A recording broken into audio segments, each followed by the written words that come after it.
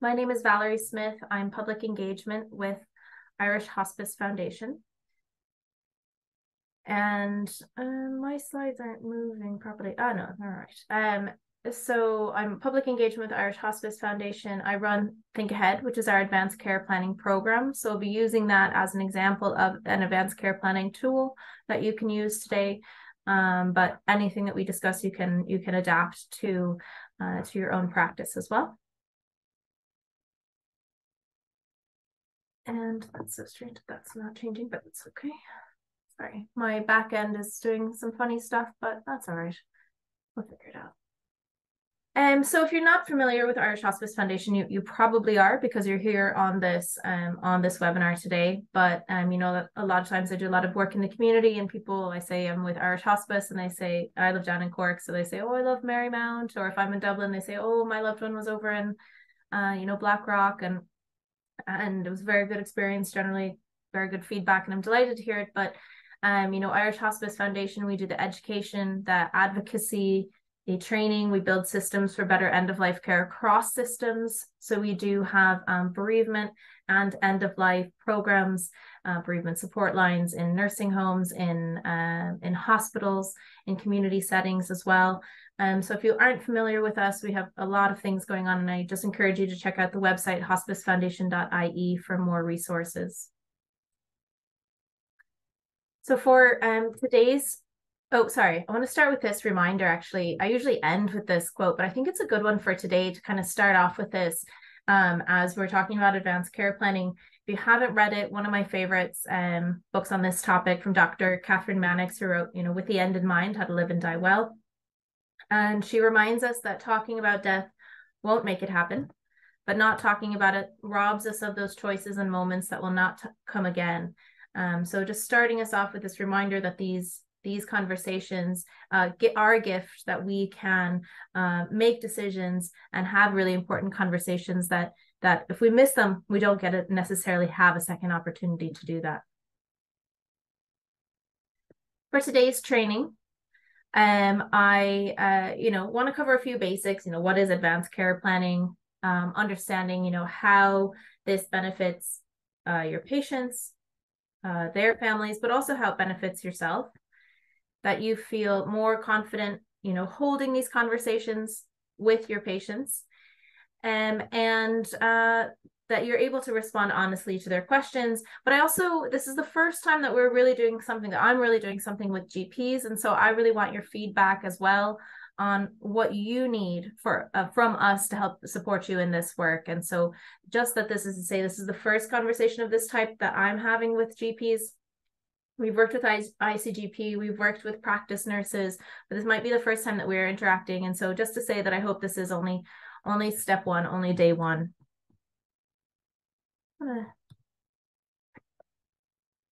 And then this all kind of leads into what our goal overall for Think Ahead is.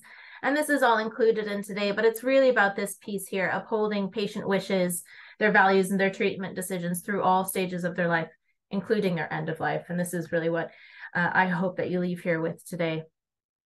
And I do hope that you're more or less familiar with the idea of advanced care planning. But if not, you're in the right place. Advanced care planning is really, it's thinking about, talking about, and telling others about what you want for your future care, if you can't make that decision at the time.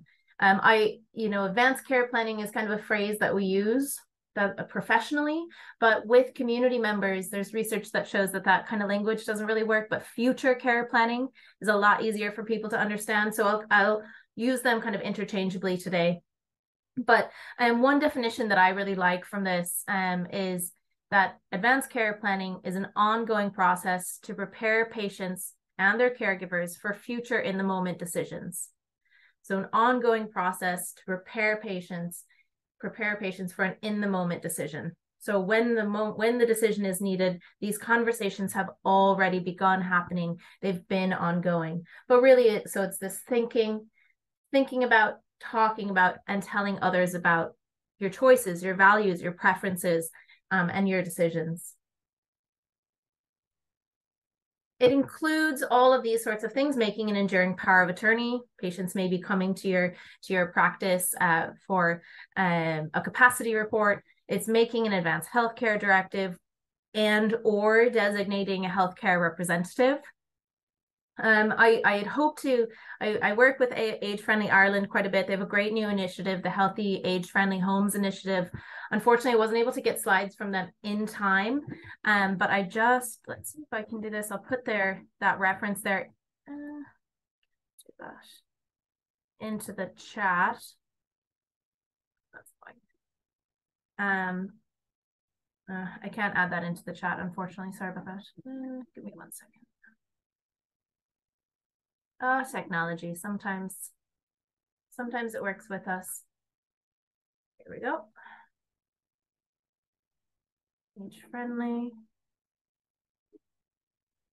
Back here. That again.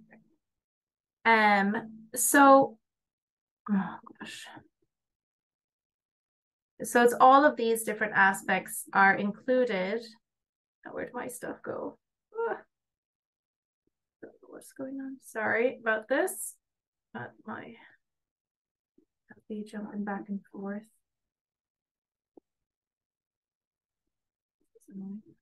Oh.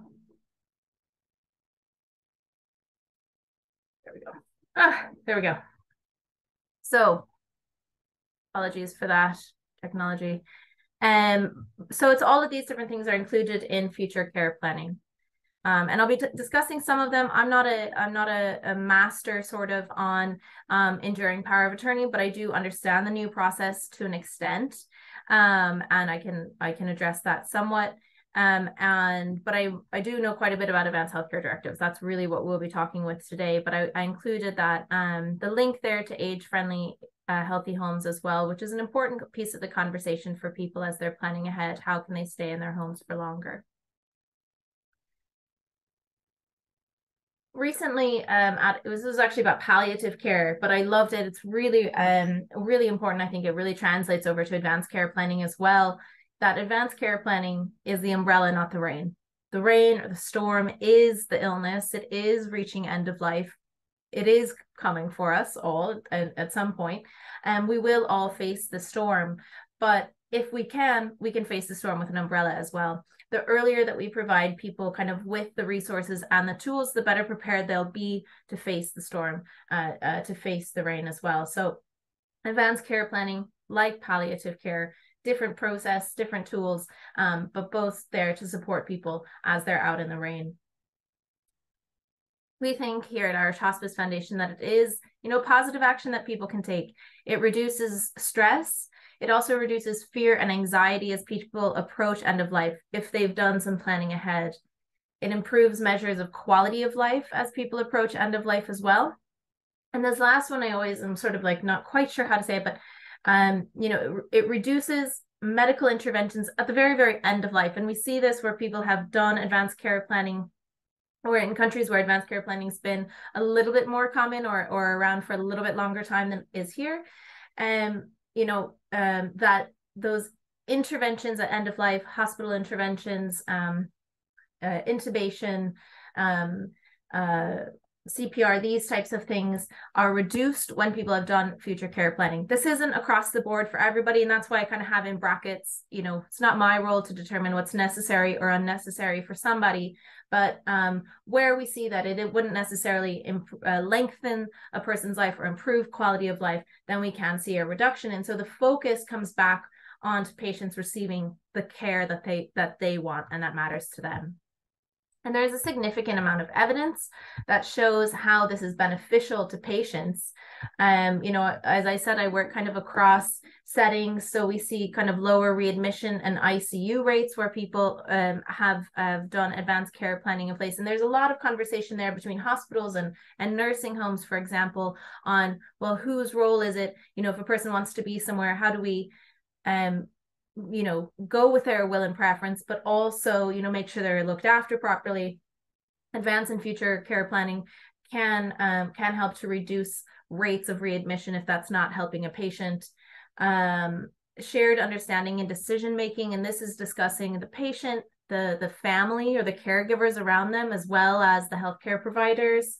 I kind of talked about improved quality of life already. I love this idea of enhanced hope. That one always stands out to me because, you know, we often think of the hope of the cure, hope of, you know, going home, hope of whatever it might be, being better. And this can also include hope that my affairs are in order, I receive the treatment that I want, I'm looked after in the way that I want to look after, my paperwork's in order, and all these sorts of things as well. So lots of evidence to support how advanced care planning benefits patients. It's practical. It's getting legal affairs in order if that's what matters to somebody. You know, I would include in here, even though obviously a will or funeral plans are beyond the care planning while a person's still living, that can be really important for people to have those things in place, practically in place for themselves before end of life. It's having that emotional support that they need, the people around them that they want to be around them as they're facing difficult decisions, having the emotional support to have kind of the framework to make those decisions and move through that. It's looking after the physical care of a person, of course, in terms of the treatment decisions that they might be needing to make. It can also address kind of existential and spiritual questions. It opens the door, obviously, as people face end of life. There can be, and for many there are, kind of questions of what's next, questions of acceptance, life review, all of these sorts of things can be enhanced through some through future planning as well. And it's social. It's looking at who we're around and how we kind of live our best life through illness, through end of life as well. So all of these things are also can be included, depending on what matters to the individual, can be included in an advanced care plan. And I often ask this questions, especially when I'm working with healthcare professionals, is, you know, when I'm saying that term, a good end of life or a good death, you might hear, you know, what does that include? And that pretty much I hear not being in pain, not suffering, being around the people that I want to be around, ideally being where I want to be. And if there's a chaplain or someone in the room, then sort of those more existential questions come in as well. But it's all of these things can be looked at with a bit of advanced care planning. The whole person can be looked at through advanced care planning. But it's also beneficial, and this is really important for so many patients, as I'm sure you'd be able to tell me already, that this is about looking after the people around us as well. So the family, the friends, and the caregivers of the patient are also supported with advanced care planning. We see less conflict and more agreement. I think one of those studies that I pointed out there spoke to this, that it gets people on the same page, and people understand like what is what's decided upon is really what the person wants. And you hear a lot of times at the end of life or after someone's death, did we do enough? Did we give them what they wanted? Was it the right care? And when you have a care plan in place, those types of things can be reduced. And there's a story on this that I wanted to just touch on, which isn't actually about the care plan itself, but a way in to have this conversation. You know, a colleague of mine attended a funeral of a neighbor of hers, and this family had always been fighting, conflict about everything. And she attended the funeral of the mother, and the daughter came up to her afterwards and said, "Oh, I just have to tell you about Think Ahead." And my colleague, obviously she works at our hospice foundation, she said, "Well, you know, I do know about Think Ahead." And she said, no, I have to tell you, it was just amazing. You know, she had everything written out what she wanted, but she didn't want, down to her funeral plans. If we hadn't had that kind of draft on what she wanted, we would have been fighting this whole time through. This would have been a terrible day, but instead it's brought us all together. We're able to follow exactly what she wanted, and we're able to be here and present and together and not fighting.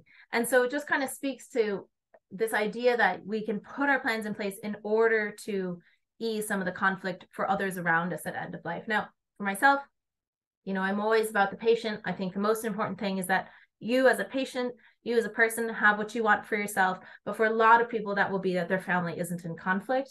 And putting these things down in writing, having these conversations over time, all of this can be addressed through some advanced or future care planning.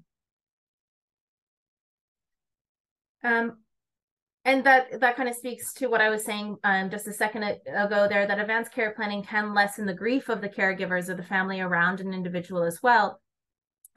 This reminder from Dame Cicely Saunders always speaks to that how people die remains in the memory of those who live on. And so, but if people know that they've are following the directions of the person that they love, then they're not left with that kind of grief or ambiguous grief or that loss of not knowing if they've done everything. And so advanced care planning supports grief. It supports conflict as well. Advanced care planning is not a one-time conversation. This is a series of what I like to call courageous conversations. They've been called lots of things. We've heard them called challenging conversations, difficult conversations, bad news conversations, compassionate conversations. My favorite way is courageous. Look, these are scary conversations to have, or if we're addressing them for the first time. It takes courage, and it does take, courage, meaning kind of a bravery of the heart. It takes a compassion to do this as well. But there are a series of conversations that need to happen. And the conversations are really the most important thing. Maybe somebody puts a plan in place. Obviously, in my role here, I do encourage people to put a plan in place and put that in writing or in a voice recording or a video recording. Maybe they put a healthcare directive in place that would include their medical decisions. But really, if we can understand what a person wants and we can have these conversations as much as possible, that's the most important thing and the most accessible thing for most people, is that they're willing to have the conversations, willing to have their questions answered, and be able to tell somebody what it is that they want for themselves. This is sort of a guide, I think, I've heard it be attributed to Aristotle. I've heard it be attributed to the Buddha. I've heard it be attributed to Gandhi. Is what you're saying, is it honest? Is it kind? And is it helpful? And this is what it is to have a courageous conversation with patients about future planning. It needs to be honest. It needs to be compassionately delivered, and it needs to help them as well in their journey, whether that's an illness or whether that's just thinking ahead to what might happen in the future. Is it honest? Is it kind? And is it helpful? So these conversations are, of course, they're person-centered, based on what the individual's values are, based on their preferences, their decisions, based on their questions and their fears as well. It needs to be honest in terms of the impacts of their medical conditions and what is the likely outcome, or what are some likely possibilities that their future might hold, that they might start to think about based on their medical conditions, if there's a known medical condition. They are capacity-based decisions, which means that we're working with them to assist in helping them make decisions, or there's a family member or somebody named to help make their decisions, help them make their decisions. So as long as they have some capacity, even assisted capacity, they can be having these conversations, they can be putting plans in place. And as much as possible that it involves the people around them as well. So not everybody will want that, not everybody will have that, but that it is bringing as many people into this conversation and supporting them as well in these conversations. A lot of times what we see, actually this kind of speaks to that, that lots and lots of people are thinking about are thinking about end of life because of COVID. They're thinking about it for the first time. They're talking to their friends and family about it. But we also find that a lot of patients are thinking about it, or a lot of people are thinking about it, but they don't want to talk to their family about it. Maybe they want to talk to a friend, or maybe they want to talk to a physician, but the family element can be very emotional. They don't want to upset somebody. And so having a professional who they can go to with their questions, or who can open the door for them to say, you're welcome to come here with those questions, you're welcome to come here with those conversations, can be so beneficial to people who aren't sure how to start approaching these conversations with other people close to them. But I say this also to say, we can be a little bit afraid sometimes of entering these conversations with people, even as healthcare providers. I'm saying, I'm including myself in that royal we there. But lots of people are thinking about this already. And so just to say, for yourself to work through some of that fear as well, in case that is there, that they might already be thinking about it and are really looking for this place to go with these conversations.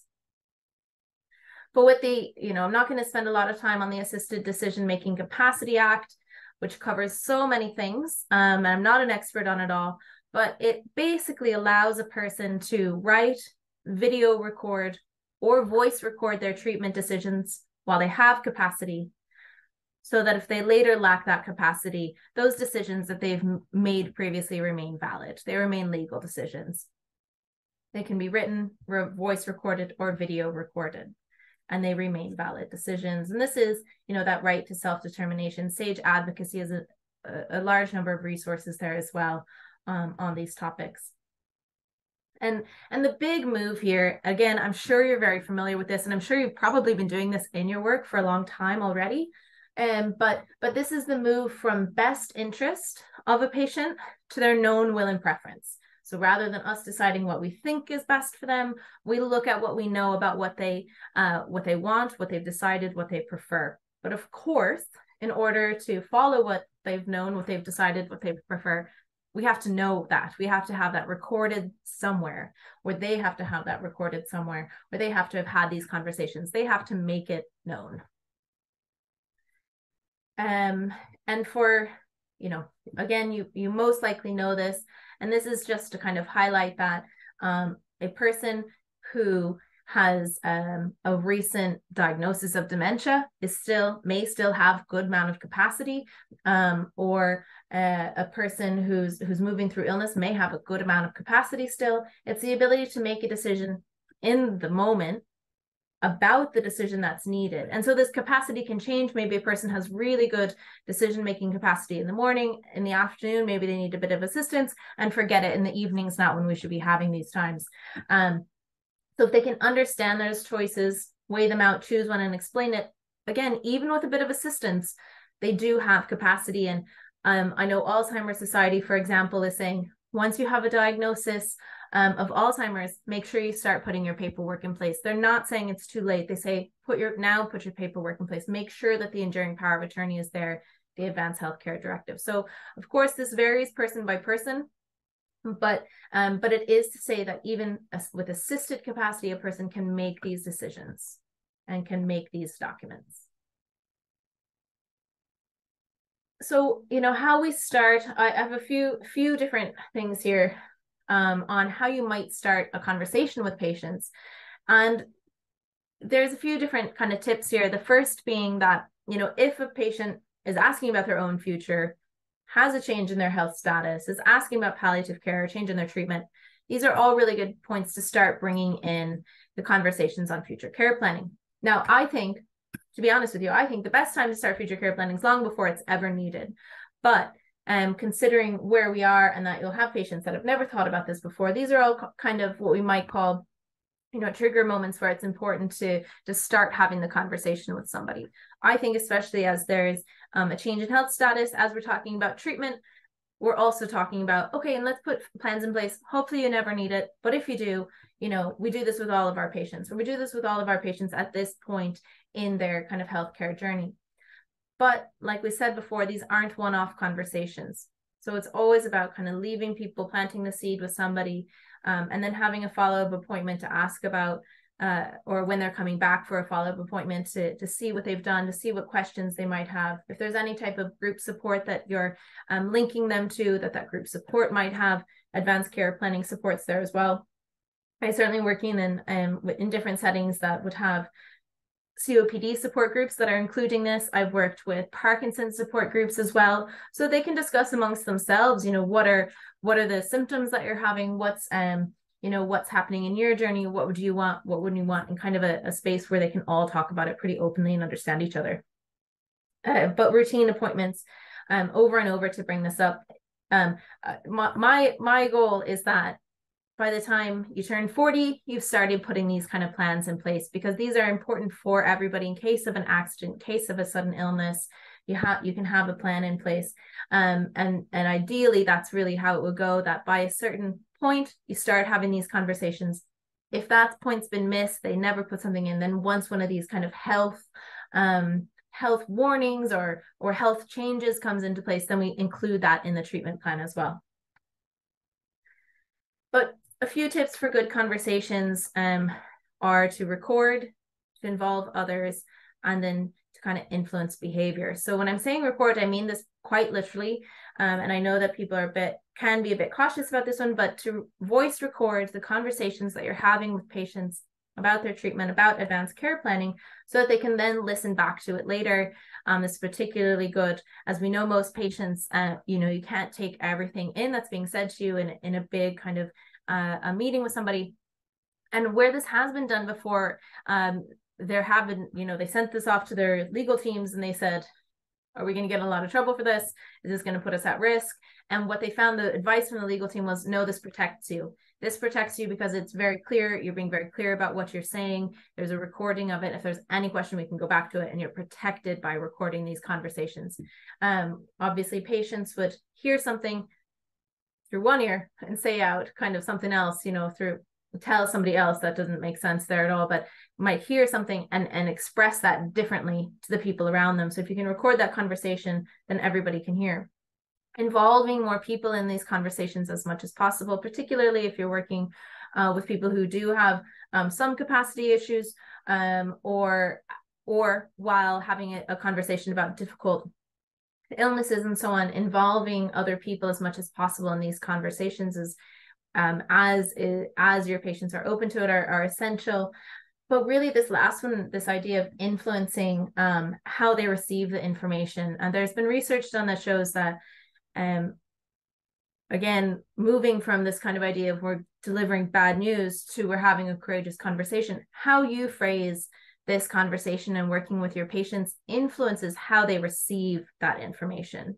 And so if you're saying this is a positive step that you can take for yourself that's going to reduce stress and fear and this and that, and it's going to help you receive the treatments that you want and so on, then that helps the patients as well receive this as something beneficial for themselves. So it's kind of like this idea of a placebo effect through just how we deliver this news to our patients. So how we start these conversations as early as possible if something unexpected happens. So this is when you're talking to somebody who's generally relatively healthy, or even might be ill, but is doing fairly well.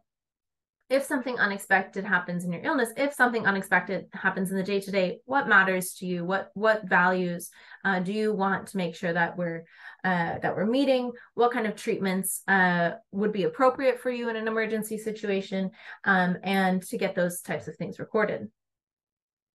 Then there are these sort of other options as well. If there's significant deterioration in somebody's well-being, if somebody's been admitted to hospital 3 times in a year and they're not improving. So this is a warning that's I don't like that word warning, but this is something that's being put in place in parts of the UK. So if people are over 70, they've been admitted 3 times to the hospital in a year and they're not improving, and they haven't started advanced care planning, now we put that into place. Now we start putting that into place.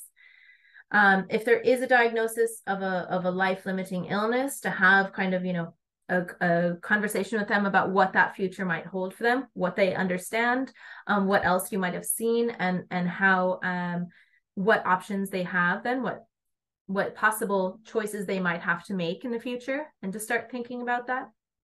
If they're asking about planning ahead or their legacy, what are the most important things that they want to let you know about their care, and then where can you direct them as well? Is that, is that legal basis? Is that medical? Is that what they want to leave behind? These sorts of things can all open up this conversation about future care planning.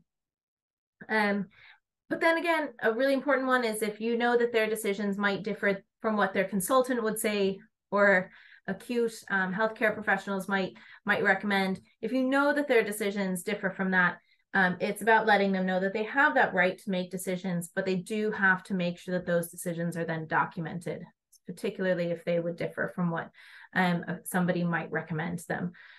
So it can be really broad in how we have these conversations, but it's looking for different clues that might be kind of the right time to start having a conversation with them. And this one was a great one that was recommended Dr. Sarah Fitzgibbon, I think is her name. And she's doctor down here in Cork. And she said, I'll start this conversation with my patients, for example, if they complain about the music at a funeral that they just went to. Then she says, okay, well, what music, would you want to have? Or what would matter to you there? And it opens up this way in that they can complain about something and say something they didn't like, but it can bring the conversation back to what is it that you would want? What matters to you as you're looking at this? And so certainly as you're working with people, you might find that they're coming to you and saying, oh, can you believe such and such a thing happened? And then you have the option to kind of bring it back around to them. What is it that you would want?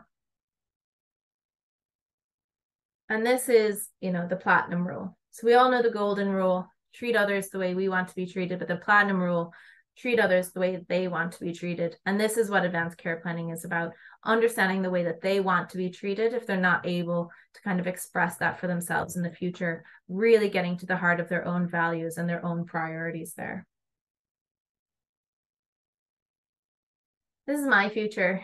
So I'd like to go. I'd like to have a nice big party at the end of my life. Friends and family around, like to celebrate it. I'd like to, go out in style, go with my eyes wide open.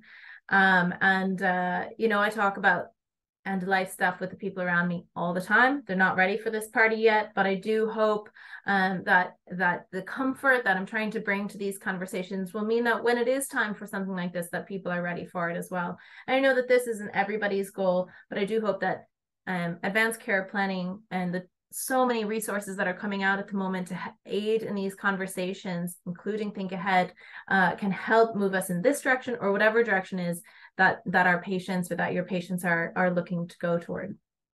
So for this next phase, or this next few slides, I'm going to go through really pretty briefly our version of an advanced care plan. I'm going to have to do the thing where I exit out of this and then struggle to come back into it, but I'm going to put the links to the documents into the chat so that you can easily download those as well. They're free for download, or they're available in hard copy for purchase. So I'll have those there for you as well. But what is Think Ahead? Think Ahead are documents that speak for you, for your patients, when they cannot speak for themselves. So they never take over the voice of a person while they have capacity and to make and express decisions. But if it comes to the time where they don't, then we have this recorded information on them. So the Think Ahead planning pack, it has 3 different documents. I'm going to go through them: the personal wishes and care plan, the advanced healthcare directive, and the medical summary form. It's written in plain English. So we've done a lot to make it as readable as possible. We've worked with Nala to get this down. We'll continue to do that because it is a lot of information for somebody to take in on their own. It's a customizable document, so they can use these as their own care plan, or it can teach them how to make their own. And on that point, just to say that Think Ahead is not the only resource in Ireland. We know the HSE and the Decision Support Service will have one coming, we think, very, very soon. And there may be others out there as well. Certainly, Let Me Decide is one that's been around in the past that a patient may have used before. And a person can write their own documents. They don't have to use any of these templates, and neither do you. But sure, it's there and you can use it if you want to. We do have the online resource, thinkahead.ie, that has a number of different prompts and resources for people thinking about what they want for themselves. And then we've got this public awareness kind of campaign going on. You may have seen versions of this previously. So we have kind of this is our previous edition there. 2014, 2016 was the more recent one. And this is always a reminder to me that if a person has one of these documents previously written before 2023 with this new legislation, it's still valid. They're not required to complete anything new just because the legislation's changed. If they're writing something for the first time or they're updating it, it has to meet the current legislation. But if they have something from previous, this is still a valid document. They also don't have to be written in English. They can be written in another language, though obviously they may need to be translated at some point. If a patient is bringing one from another country and it meets the same basic criteria, it doesn't need to be rewritten either. So they, really is looking at the patient's will and preference, no matter what format that's in. So the personal wishes and care plan, and I'm going to get this. This is what that looks like there. I think you can see that. Oops.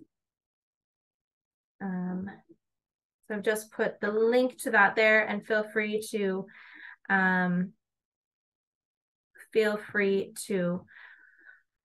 look through that. Sorry, this is why I didn't want to exit out.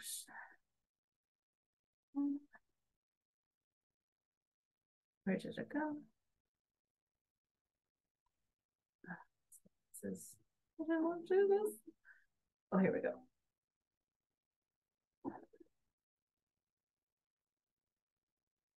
Sorry. I'm going to put the other ones in here so that as soon as I can get back on the screen, I don't lose it again, because I'm really struggling with that. So you'll have all, you'll have all 3 of these documents in the chat there for you. And apologies as I struggle through to bring myself back here.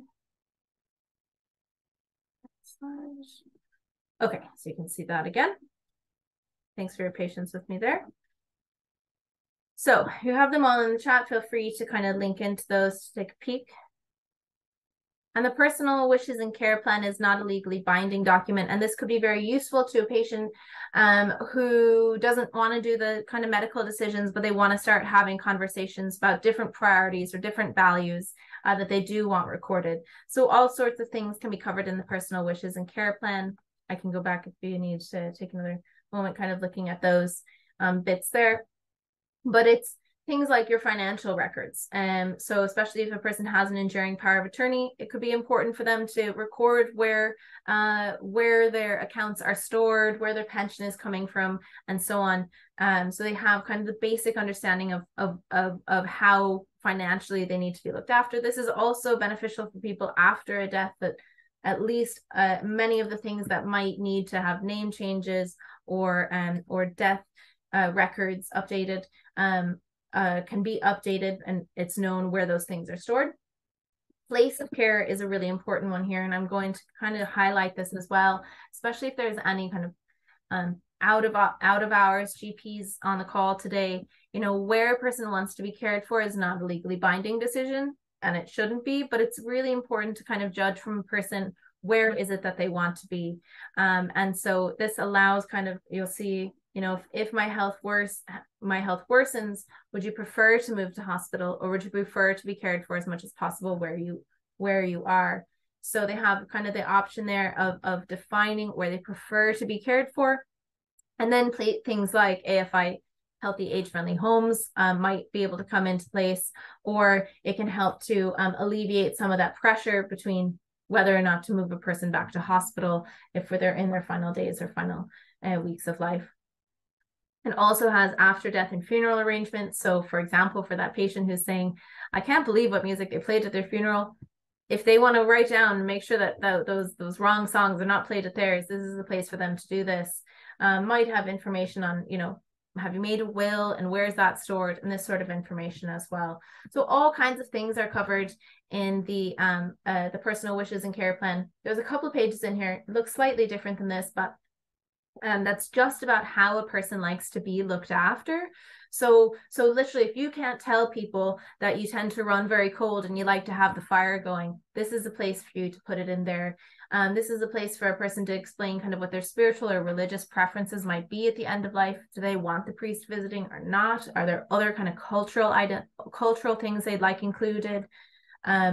What kind of sounds do you like to have around? Do you want to have, what's your favorite radio station or favorite music to have playing? So this can be really helpful to people who might have home help coming in, who might have a public health nurse popping by or staying for a while, who might have nurses for night care coming in, kind of looking after somebody, just to kind of explain who this person is and how you like to be looked after.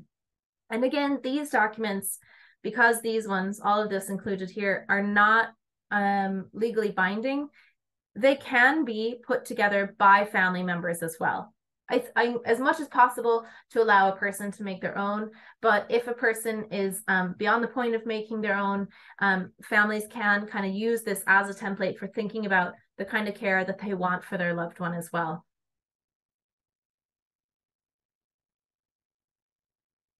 So this kind of comes back to this main question, you know, what's the most important thing to you at the end of your life?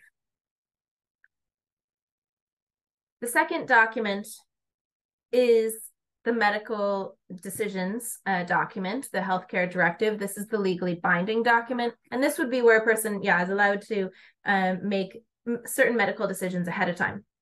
Within an advanced healthcare directive, patients can do 3 things. They can refuse certain treatments, they can request or consent to treatments, and they can appoint somebody to speak and act on their behalf.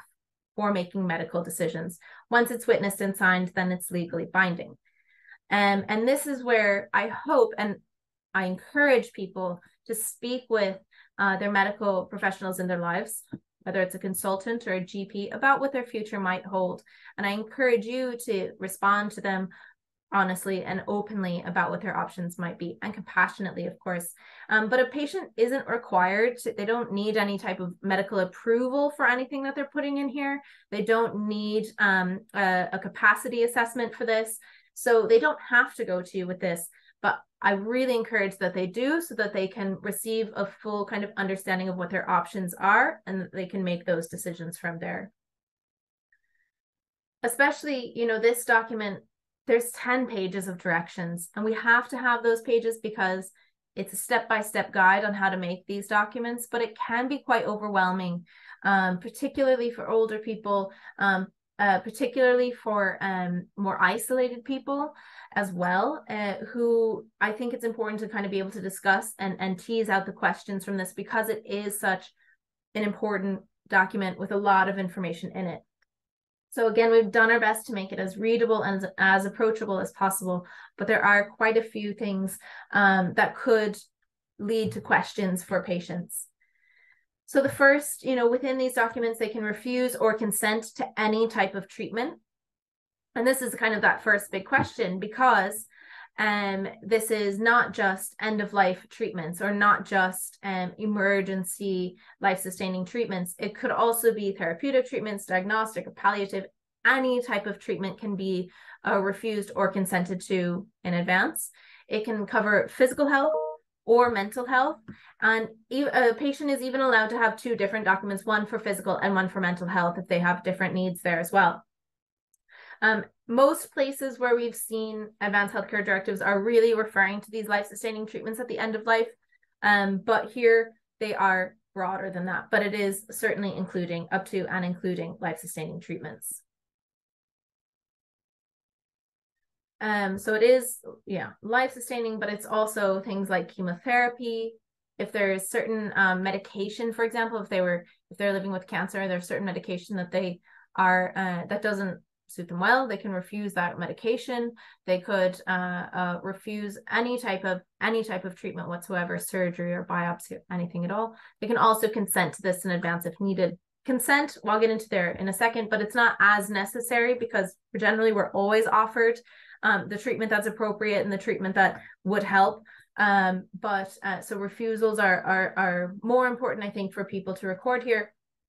But I certainly know from working in the community that, letting people know we need to understand the full picture of what it is you want and what it is you don't want. And so I often start with saying, let's record what kind of treatments you absolutely know you would want, and we'll get those kind of down first or understood first, and then we can talk about what you wouldn't want. And that's an easier way for some people who might be a bit more reluctant to these conversations as well.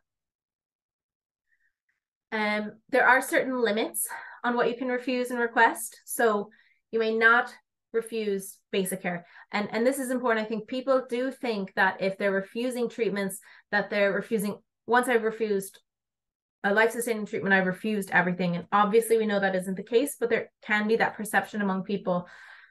So as a reminder, they're always shelter, warmth, food and water, hygiene, compassion. These are all offered to patients always, and they can't refuse these certain types of basic care, but they may refuse any type of intervention, medical intervention, and that doesn't affect the type of care that they receive elsewhere. And of course, in terms of requests, that's limited to what's legal in Ireland. If they can certainly put into writing what they would want, but only what's offered to them will be what's legal and available here in Ireland. When we're refusing treatments, this is what our documents look like. The most recent version of the HSC draft looked like this as well. Again, we are expecting theirs to come out soon, and if it's appropriate, then we'll update ours to match theirs. We don't want there to be any type of confusion between the documents, even though nobody's required to use any specific template. But just in case you can't see that clearly, it names the specific treatment you don't want, the circumstances that refusal applies in, and then, does a question sort of, does that refusal apply even if your life is at risk? So it just patients have to be very, very specific on what they are refusing and under what circumstances. When requesting, so there's a confusion here between request and consent. The legal version of the AJMA refer to it as request. The codes of practice refer to it as consent, which is, I think, an important change, because what a patient is doing is saying that they would give consent in advance of need if it's appropriate, if it's available, etc. So they can request anything, but it isn't fully legally binding. The refusals here, these would be fully legally binding. If they refuse a treatment, they will not be offered it. But a request or consent is saying, if this treatment is available, would you give your consent in advance? And that has to be taken into consideration. Just because a person consent doesn't mean it's appropriate. So I might, request or consent to ventilation, but if that's actually not the treatment or the intervention that I need, then I won't receive that treatment. But it just is it allows a patient to give their full expression of what it is that they would want. It might be unavailable, might not be likely to work, might not be the appropriate treatment. So for any number of reasons, requests can be denied, but what they have refused is fully legally binding. Refusals are fully legally binding. Consent needs to be taken into consideration. The third thing, and I do think that this is the most important thing that a person can do, is to designate a healthcare representative. And this is somebody who agrees to this role, and you can have a primary and an alternate, somebody who agrees to it, who would make final decisions on your behalf. It can be a family member, but it does not have to be. So it can be a neighbor, a colleague, a friend, someone that you trust generally to do this. GPs are not allowed to be a designated healthcare representative. If you're considered in a paid caring position and you're unrelated to the patient, then you cannot be their designated healthcare representative. If you're married to somebody, you're the GP, you're married to somebody, you can be their designated healthcare representative, no problem, or another family member, that's fine. But if you're unrelated to them and you're their GP, you can't be a designated healthcare representative. And what does this person do? At the very basic, what they do is they ensure compliance with any refusals and any requests that the people have made, that the person has put into their directive. So they're another set of eyes. They can advise if the directive is unclear, the situation's somewhat different, they can advise there. But they can also be given sort of the additional responsibility of interpreting, advising, and consenting on their treatments that are not included in that directive as well. It does have to be based on their known will and preference, but this allows a person to say, I know who it is that I would name in this role. So we don't have time to kind of go into this, but I'll send this out to everybody who's registered on today's thing. We have a few short videos that are out now. And this is an easy explainer video for community members that why they would need to name a designated healthcare representative versus relying on that idea of next of kin. But just to summarize that, for example, if you have 4 children and 2 of them think one thing and the other 2 think the other thing, and everybody's considered next of kin, then you're left with conflict on deciding how to look after somebody. Whereas if you've named who you would like to look after you, what treatments you would refuse and consent to, then you get to avoid that conflict and you receive the care that you want to receive. So I'm going to skip. If in the future you're in a situation, I'll send that out so you'll have that document there, or have that video as well. Just to summarize that there's no legal standing, no hierarchy of next of kin. And so in the best of cases, the healthcare teams are working with the people close to you to decide on treatment. And in the worst of cases, they might actually make a different decision than the people close to you think is best. So naming a designated healthcare representative is sort of legally naming your next of kin. Who is it that you want to make these decisions for you? And it puts the control back in the patient's hands there. So Once that's completed, it's signed and it's witnessed and it's legally binding. Now, the primary issue at the moment is that there is no register for these documents. And so copies, it's the responsibility of the person making these documents to make copies and share them with yourselves, with their family members, with a consultant, so that when and if needed, copies are easily accessible.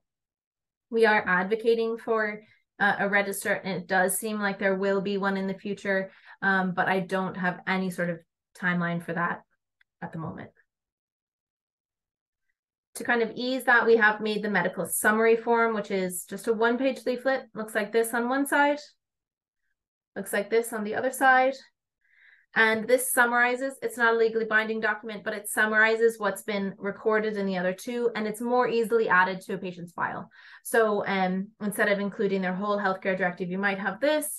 And then if an emergency happens, you have it easily accessible. You know who to call to get the full document or where the full document is stored so that that can be accessed if it's needed and if there's time to make those decisions.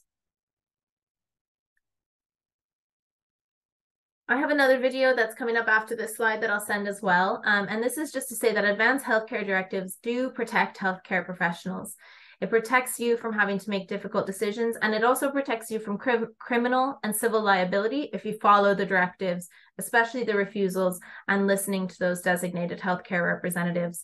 And so if you're following the PACs, then you are protected as well. So with that said, I'm going to skip this next video in the interest of time, but you'll have it, a link to it, in the email that the follow-up email that I send out.